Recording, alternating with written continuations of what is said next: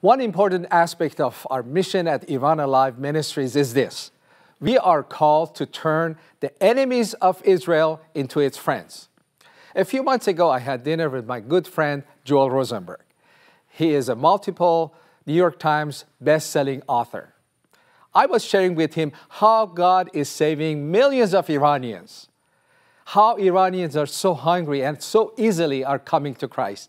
You know what he said? He said, Hormoz, I'm jealous. I wish someday soon the Jews will respond to the gospel like that.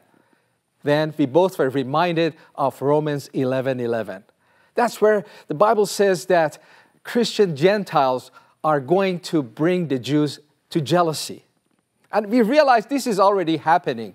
Millions of Iranians are getting rid of their hatred for the Jews and they're becoming lovers and those who pray for Israel and the Jews. Someday soon, when the Jews will wake up and see the country, the people who used to say death to Israel, those who were on the streets, those who wanted to wipe Israel off the map, now love them, respect them, support them, they will wake up to the reality of Jesus. They will come to know that Jesus is the Savior. Gospel is true. They will come to reality that Jesus can change not just lives, but He can change nations.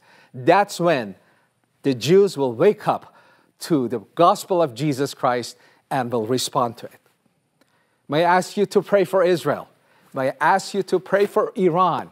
May I ask you to join us, transforming Iran into a Christian nation, so together we can see Romans 11:11 be fulfilled.